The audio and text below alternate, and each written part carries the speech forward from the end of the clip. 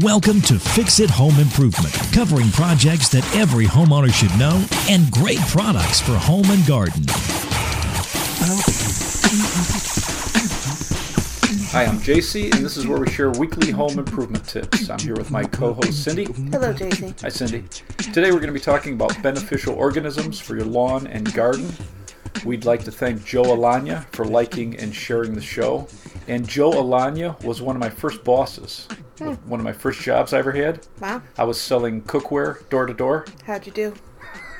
That's a tough business. I was reading a little bit about worms, and Charles Darwin popped up because he did a lot of research with worms. Really? And his father wanted him to become a doctor, so he started to pursue that career, but he found that he couldn't stomach dissecting cadavers or watching surgery. That would be a drawback. So he studied worms for over 40 years, Really? and he carried out a wide range of experiments that no other scientists had ever done before. And then he published a book on all this research, and it became a bestseller. You believe that? And then I was doing some research on worms, and you can get a tapeworm in your body just by eating meat or fish that's not cooked thoroughly enough. And they can live inside your body, in your intestinal tract, for over 30 years, some of these. Didn't you make me watch a video about this? Yeah, and some of it can grow 50 feet long Yeah. inside your body. Cook your food. Why don't we start with lawns? So if you want a really healthy lawn with very few weeds, something that's going to fight off insects and prevent disease, you need really healthy soil, which means abundant microorganisms. And really good soil. It's going to have a lot of organic material in there. It's going to allow water and air to flow through it. And you want this bacteria and fungi, protozoa. You've got nematodes and worms, all these microscopic things living in your soil, and that breaks down the nutrients so that your plants can absorb it very easily.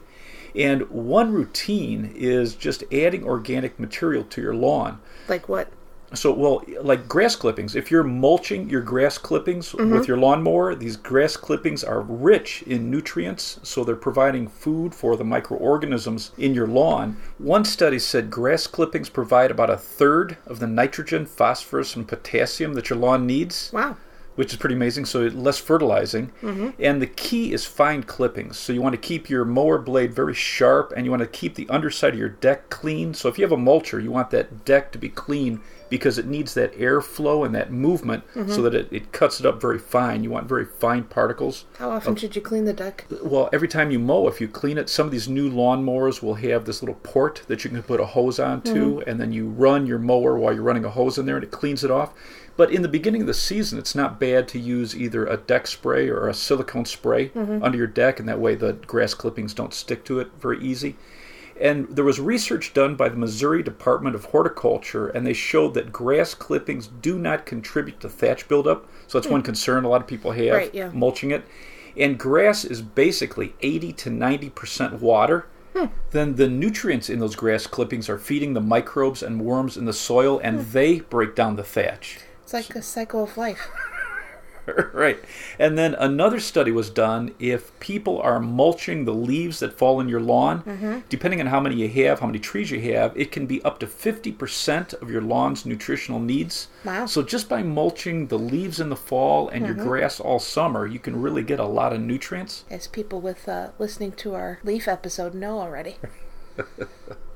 Well, in that leaf episode, we talked about organic compost. And so a great routine for your lawn that every homeowner should have is adding about a 1/4 inch to a 1/2 inch of compost to the top of your lawn and then raking it in once a year. So what does this mean? Just buying bags at the store? So you can either buy bags or create your own. And that organic material is going to help your soil too. So if you have sandy soil that water just flows right through, it's going to help retain water and those nutrients. And then in clay soil that's really compacted, or it doesn't allow water to flow through it, it actually breaks it up. It puts all these particles into it. It loosens it up and it allows more air, and it improves your drainage. The microorganisms and worms also love compost, so it's improving the soil. It's improving the soil health. So how do you spread this in your lawn? You just throw clumps of compost all over the place? So you can use a wheelbarrow and then just shovel it, just kind of take a shovel and whip it to the side so that you're just putting this mist over the top. You only need about 1/4 of an inch to 1/2 an inch once a year. You don't want to smother the grass. Right. If you want to build your own compost pile, you can just add grass clippings and leaves. Most formulas are 3 parts brown material and 1 part green material. And then you can layer this. So you can have twigs or branches on the bottom for air movement. And then you add all this brown material like leaves, so about 3 parts leaves, and then green on top of that, so 1 part grass clippings. And then you're going to keep staging this or keep creating layers. And then you want to put a little bit of soil on this because it has all these microorganisms in the soil, and it actually starts breaking it down. You can add red worms or just some earthworms to this, and then spray this, mist it with water, maybe once or twice a week, and then you want to mix it like once a week or so, and that allows air to get into it, and it just starts breaking down and becomes this thick, dark, healthy food for your lawn and your garden. And you can also add to this, you can add flowers, hair, eggshells. You can put in newspaper, sawdust, coffee grounds, any vegetable and fruit scraps. You don't want to use any manure from anything that eats meat. So you don't want to put your dog waste or cat waste in there. You don't want to put meat, bones, or fish in there. No oil, grease, eggs, or any of diseased plants. So if you have an area where you're digging up bad plants, you never want to put anything diseased into this. But you just let this set all year, and by the next year, you're going to have this deep, rich, organic fertilizer that's just fantastic for your lawn and garden. That was quite a recipe for compost. Thank you. What's wild about adding worms to your compost pile is it breaks it down faster, and they're consuming all this paper, coffee grounds, all this stuff in your pile. They actually eat, and then they spread all this bacteria and microbes through it. They go into the soil, come back out, and there's actually more microorganisms in their waste than the original food source because they blend this bacteria and things inside their body to this. That's gross. And then it's also packed with minerals that are broken down from moisture when it rains, when you water your lawn or garden. And then the plants can absorb all these nutrients very easily. Where do you get worms? You can get it from Uncle Jim's Worm Farm. Well, I know that because we did that last year. But so there's places that actually sell worms. A lot of places. In fact, some hardware stores, you can get worms too. The earthworms tunneling up and down your lawn naturally aerate it, so you're going to get much better air movement and water penetration. If you're in the Chicago area, I found an interesting company. It's called Healthy Soil Compost. And this company, they have bicycles that go around the city and they pick up organic waste, so from homes and businesses, and then they turn this into compost for local farmers. So it's taking all this out of the local landfill. That's cool. Yeah, kind of interesting. If you want an organic way to feed your lawn and your microbes, you can use corn gluten meal. If you put this down in spring, it's going to prevent a lot of weed seeds from germinating. It's a slow-release fertilizer, so it slowly breaks down over a period of a few months, and then the microbes love this. Happy microbes equal healthy lawn. There you go. If it also prevents grass seed from germinating. So if you're going to use this, I would put this down in spring, and it's going to prevent crabgrass and dandelions. And then if you're going to overseed, add grass seed to your lawn, then wait till fall and do it. And one that's highly rated is from Jonathan Green, and it's their Jonathan Green Organic Weed Control. It's all corn gluten meal. It prevents crabgrass, dandelions, and about 20 other weeds from germinating. Dr. Earth has an organic and all-natural fertilizer. It's called their Super Natural Lawn Fertilizer.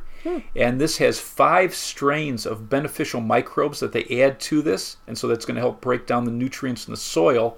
And then it has mycorrhiza fungi in there. Are we supposed to know what that is? And so we talked about that before. This is the fungi that attaches to the roots. Oh, in our last podcast. Right, so it attaches the root and it builds off the root structure to actually make the roots longer, and they capture moisture and break down nutrients, and then the grass is able to absorb it very quickly. And then these microbes also break down thatch. Pennington has a turf fertilizer that has the mycorrhiza fungi in there to improve soil health. And then when you're looking for fertilizers, if you get these organic fertilizers, they're really going to build the soil health because they have all these beneficial organisms in them. If you have grubs, Japanese beetles, termites, fleas, even fly problems in your lawn, you can use beneficial nematodes to kill them. And nematodes are microscopic worm-like animals that they enter into these pests and they release a bacteria that kills it. Oh, exciting. And then, and then the nematode feeds on the dead insect or whatever you just killed. It multiplies and then it goes into the soil to find more insects to kill. And these are specific for what type of garden pest you have. So when I was doing a little research, I spoke to Don at buglogical.com, and he said that they sell 3 different types of nematodes depending on what your pest is. So you want to make sure that you match your nematodes to your pest. Which they have a really nice website. Yeah, they do a nice job. If you go to one of the tabs that say pest problems and you click on that, it shows the pest and then what the solution would be. When you purchase nematodes, it usually comes packaged in a powder. So you mix this into water and then you put it down with a watering can or a pump sprayer. Usually a hose end sprayer is popular. You want to make sure that you wet down your lawn first or your garden, spray it in, and you want to do this at dusk because they don't like light. And they need to work into the soil. So keep the area moist for 3 or 4 days after you apply it. And then with these small pests, you're going to see results in a couple of days. And then with larger pests like grubs or weevils or a Japanese beetle, you might not see results for about 2 weeks.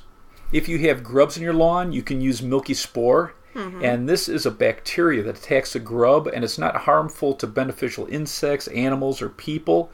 And it comes in a very light powder. So they want you to use a drop spreader to get it into the lawn. You want to water it in, and then it gets into the soil. And as the grubs are chewing on the roots of grass, they ingest this. It starts multiplying out of control inside the grub to such an extent that it kills it.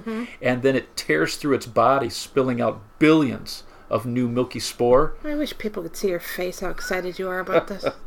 So this is really a cool, non-toxic way to kill grubs. Doesn't hurt anything else. And one of the top-rated places to get milky spore is stgabrielorganics.com.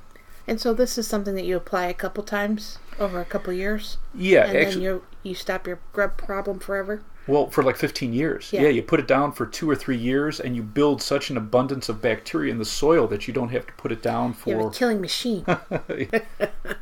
Another interesting bacteria are found in mosquito dunks. And this is really important, especially this year with the Zika virus. Yeah, and what's nice about this is it doesn't affect anything other than the mosquito larva. So there are these little discs that you put into any standing water around your home, and it dissolves and it releases this bacterium that's highly toxic to mosquito larvae and all types of mosquitoes, and completely harmless to all other animals, humans. You can put this in your bird baths, your rain barrels, your water troughs, fish ponds, and it's only going to kill the mosquito larvae. Right. And the top rated, and you're going to find this in most hardware stores, are from Summit Chemical. Right. For your garden, there's a lot of pests that can damage your plants, so you can use beneficial insects, so really a nice non-toxic way to keep these pests under control. And the best way to use these beneficial insects is to know what you're trying to kill. So if you have a problem on your plants, really take a look at the bugs that are on it and then look them up online, and then you want to match the best beneficial insect to that. So magnifying glass is nice to have. Well, because I don't know what we had with the tomatoes last year on our container garden, but something like completely destroyed all the plants. Yeah, I got a few, and then halfway through the season, once we're starting to get some really cool Mm-hmm. tomatoes, then it, something got in there and just devastated it. And I hadn't bought my magnifying glass yet. One of the most popular beneficial insects you can get are ladybugs. Some people call them lady beetles or ladybirds. And the beetle and the larvae... What do you call them? Bugs. And the beetle and the larvae eat aphids, whiteflies, mites, some beetle larvae, and thrips. And they're considered a good general insect for your garden.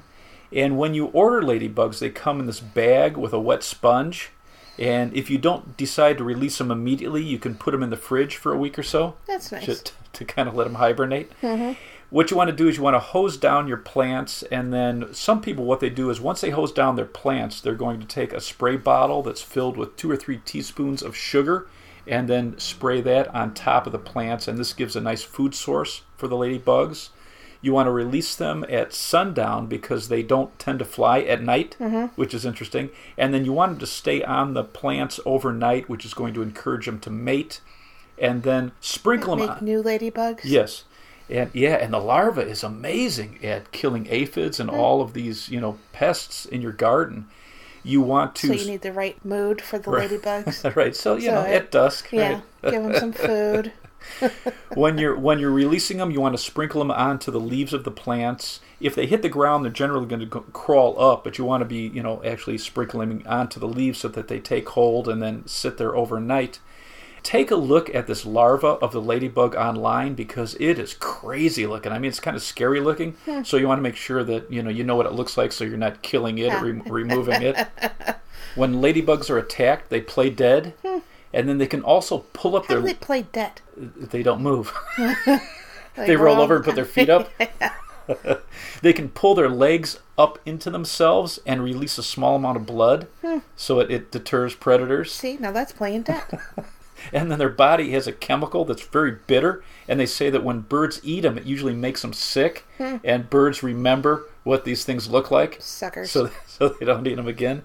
And then they sent up ladybugs onto the space shuttle to study how they would control aphids in microgravity, and I guess they did a really nice job. Good job, ladybugs. Because we want to protect future gardens on future space stations and when we're colonizing other planets. Spooky.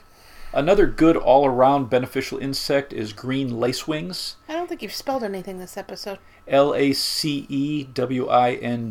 Okay, I feel better. And these are really good at eating a wide variety of insects in the larva form. This is where they do their most eating. And what's wild about the larva is they inject a venom into the prey, and then they suck out all the body fluids. So nice. They do a nice job. Praying mantis are very popular, but research says that they eat a wide variety of insects, not only the bad ones, but the good ones too. So they're kind of voracious eaters. If it's moving, they're trying to eat it. Nice. And they can turn their head 180 degrees, and they have 2 large compound eyes, so they have very good eyesight. But most of them only have 1 ear, and it's located on its belly. And it picks up the ultrasonic sounds produced by bats. Did we discuss that in our bat episode? No, that would have been good. Maybe the flying praying mantis. Bats have a heck of a time getting them, man. For a wide variety of beneficial insects and organisms, some of the top-rated companies are Arbico Organics, and that's ARBICO-organics.com, plantnatural.com, buglogical.com, and then environmentalfactor.com. Environmental Factor, I got nematodes from. They come in a little ball, and they did a really nice job. Make sure you follow the directions when you order any of these on where they need to be kept, how soon they need to be used. Right. I guess I spoke too soon about you spelling, huh? 2, keep these beneficial insects in your garden and around your lawn. There's been a lot of research done, and they've confirmed that oil of wintergreen attracts a variety of beneficial insects, especially ladybugs and lacewings. So they recommend taking cotton balls, putting this oil on it, and then placing it around your garden or lawn. And it helps set the mood for them, too. Right. You want reproduction.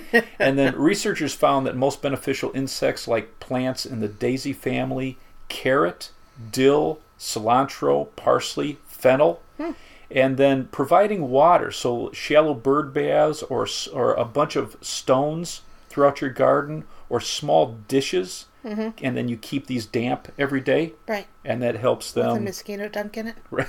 Absolutely. Yeah. Do you have anything else to add? I would say a great routine every homeowner should have is adding about a 1/4 inch of compost to your lawn and garden every year, and it's going to increase the amount of beneficial organisms in your lawn and actually help create better soil.